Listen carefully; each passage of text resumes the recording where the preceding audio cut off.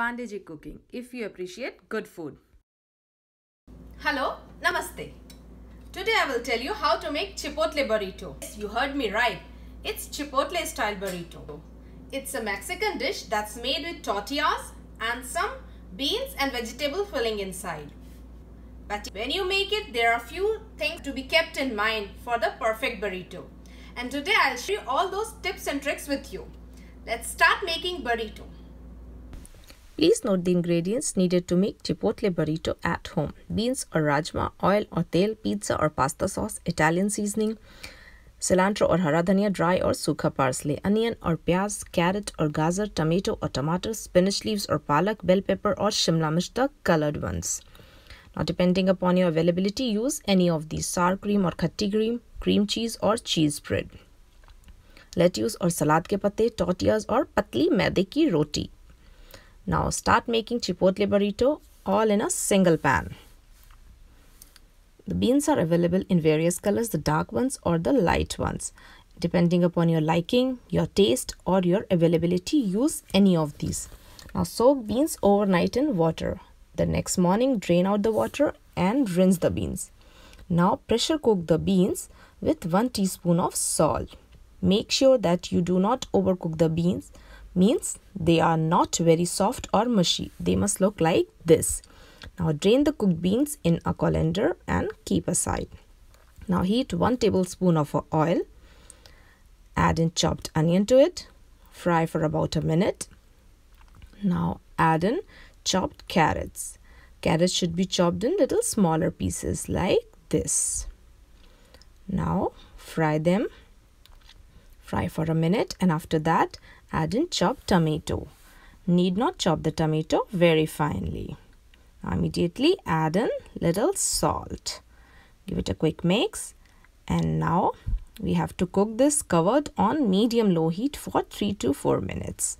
And after that comes the Italian seasoning. That's a mixture of thyme, basil, oregano and rosemary. Add in Italian seasoning and mix well. Now add in chopped cilantro. Need not chop the cilantro very finely.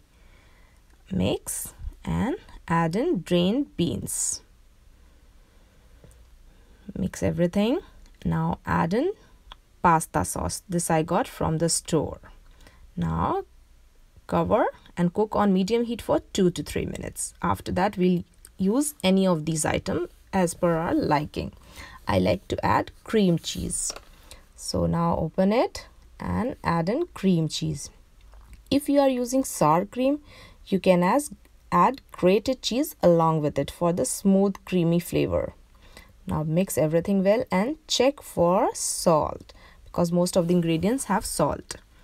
Now add 1 teaspoon of dry parsley, handful of chopped spinach and handful of bell peppers. Seeds must be removed from the bell peppers.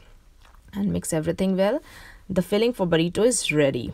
You can add sweet corn and grated cheese also for a variation in your burrito. Now assembling a burrito. These are store-bought tortillas. These can be made at home also. Now filling on the tortilla.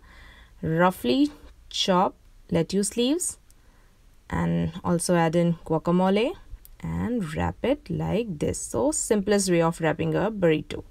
For chicken burrito, the same filling, the same way, just add extra grilled chicken chunks in it. Now I'll tell you how the Chipotle guys wrap their tortillas.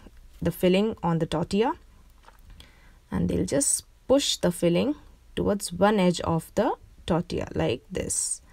Now from the other 2 sides, they will fold it like this, and the side on which you had pushed the filling, start rolling from that side tightly like this, and tightly roll a burrito like this. Actually they have very big tortillas, but at home we are using the smaller tortillas, so it's a smaller burrito. So it's ready. Enjoy your burrito. At Mexican restaurants, they also add in rice to it.